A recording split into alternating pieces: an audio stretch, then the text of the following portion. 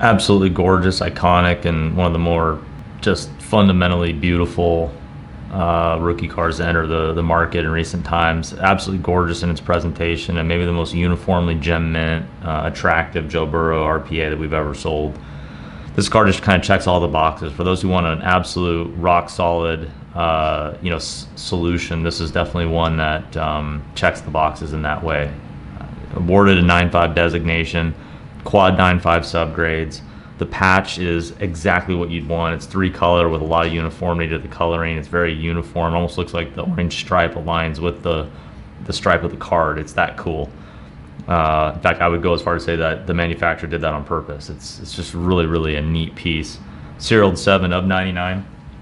Autograph is perfect. I mean, it just checks all the boxes. You're looking for a car that just is perfect in every way. This one is superior in our opinion to the typical, RPA 9.5. It just has the look and feel and uniformity that you want for the most, staunch investors who want every little thing perfect. This one's got that.